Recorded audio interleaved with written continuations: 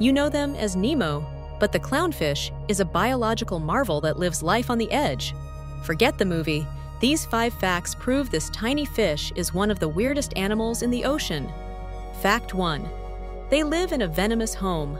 Clownfish cover themselves in a special protective mucus layer that prevents the anemone's deadly stings. It's like living in a castle with a venom moat. Fact 2. They are gender benders. Every single clownfish is born male. If the dominant female of the group dies, the largest male changes sex to become the new female. Talk about climbing the career ladder. Fact 3. They live in a strict hierarchy.